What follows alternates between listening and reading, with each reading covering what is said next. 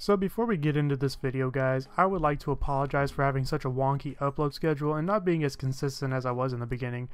I know most of you may not see an issue in this, but I made a promise to myself when I started this channel that I would be consistent with weekly uploads, and I just want to try to stay true to that promise to myself, as well as to you guys, because it's not fair to you guys who love consistent content, and you don't really get that. I know some of you guys work on Sundays or Saturdays, so you'd like to come home and see something, you know, uploaded by one of your favorite YouTubers, because I know I'm your top favorite. I have to be. I am the best.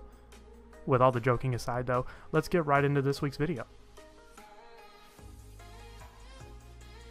So you want to purchase the AntShack AntTower Paris, but you're unsure of the quality of the product or even the pros and cons of the AntTower. I know when I was going to purchase this product, it took a long time to decide if it was worth it to buy for my ants, and I can say without a doubt that I'm very pleased with this nest. So the first thing that I want to go over is the build quality. The quality of this product is like all of AntShack products. It is 3D printed with high quality plastic and features some amazingly clear acrylic on two sides of this nest for the extra visibility to see your colony while they are carrying out their day-to-day ant routines. Whether it's tending to their young or bringing food back to the colony from the outworld, this nest is a very nice desk piece and is definitely an eye catcher when it comes to how natural the chambers are inside this nest. I highly recommend not putting a heat cable too close to the plastic because it can melt the nest and potentially burn or kill your ants. As you can see, I put my 15-watt heating cable too close to the nest and it melted the plastic inside of the nest. The nest also features some red plastic to cover each side of your nest so you don't disturb your ants with lights in your room. I have a lot of trouble getting the plastic on and off because it's just very tight fit. So be sure you're very patient when removing it. You don't want to shake your ant nest everywhere and potentially kill your ant queen or even workers, because that queen needs her workers in order to survive and grow the colony, and those workers also don't deserve to die because of carelessness. I have to say, for this nest being as small and compact as it is, the hydration system in this nest is super easy. You just stuff the cotton wool provided with the nest down in the hole in the top of the nest. I use an ink pen to stuff the cotton down the hole. It was super easy using an ink pen because it fit perfect.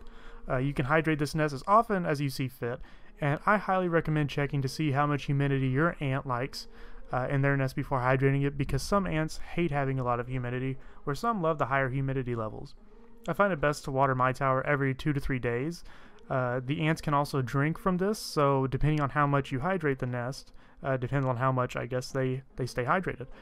Inside the nest there's micro holes for the ants to drink from, so it's really nice that they offered this inside of this ant nest. Just be sure you do not overfill this ant nest with water. It can happen and it's very easy to do, so be sure you're keeping a close eye. I highly recommend doing a few squirts from a syringe and then seeing, you know, how much gets absorbed into the cotton, because again, you don't want to drown them. The next thing I would like to talk about is the size of this nest and how well it will serve your ants growing over time. Ultimately, with this colony of Camponotus pennsylvanicus ants, I believe I can keep them in there for at least another year before having to move them into something new, or even adding a new AntTower Paris. Because the good thing with AntShack and other, you know, ant nests from other places such as Tar Heel ants, for example, you can connect other nests to this, so that way you add more space for the colony to grow if you want to keep them in the current nest, or you can just simply move them. So overall, this nest stands 4 inches tall and is 2 inches wide on each side, making this a perfect nest to move your colony into after they grow out of their test tube setup. And it also includes, when you order this, is some vinyl tubing and a test tube adapter, so moving the colony is a breeze. Just watch for escapees when removing the test tube cotton before attaching it to the nest. You definitely don't want to kill any workers trying to escape, or even the queen, because I know with my Camponotus ants, every time I would remove the plastic, the queen would try to run out because she would get scared and freak out. And while on the topic of escaping, do not keep tiny or small ants in this nest. They can escape through the small micro holes inside of the nest, or even squeeze through the top where the acrylic and the nest meet. As you can see in this video, I'm trying to point out where they may be able to escape. It's very unlikely to happen, but you still don't want to take that risk, because there's nothing worse than having ghost ants inside your house, or even something such as Taponoma sessile ants running around your house. Believe me, I know how that is because I have them in my bathroom and I hate it. So you don't want to take the risk, trust me. Cleaning the nest after you move the ants out is super easy. You just grab the top of the nest and pull up, then the acrylic will slide apart from the plastic frame of the nest. From there you can use hot water and a good disinfectant to clean the plastic. I highly recommend using Fluker's antibacterial disinfectant scrub.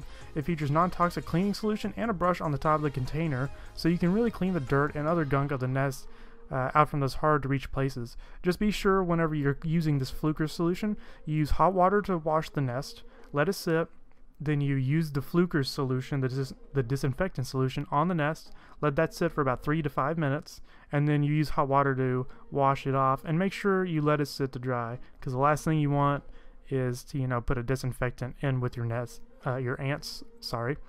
It shouldn't kill them because it is non-toxic, but you still don't want to take the risk. It is a disinfectant after all. So overall, this nest is seriously the perfect nest to move a new colony into with how easy it is to assemble, clean, and maintain. You really can't go wrong with this nest, and if you pair it with a medium-sized Outworld from AntShack, as you see in this video, you have the perfect setup for your colony to grow big and healthy. If I had to rate this nest, I would give it an 8 out of 10. The reason I give it an 8 out of 10 is simply because it only comes with one color, a brown frame with a tan nest, and the plastic can melt if you're using a heating cable and you put the heating cable too close to the nest. I know the color thing is something super tiny to complain about, but I like a little bit of variety in my ant nest. I like to be able to show off the ant nests and a few colors, because I know in my Tar Heel ant nest, my mini hearths, I have one in blue and one in red, so it's something tiny to complain about, but please do not let the lack of color choices sway you away from this nest, because it is the perfect nest, like I said before, to put your ants in after they are ready to get out of their founding stages. So that's going to be it for this week's video, guys.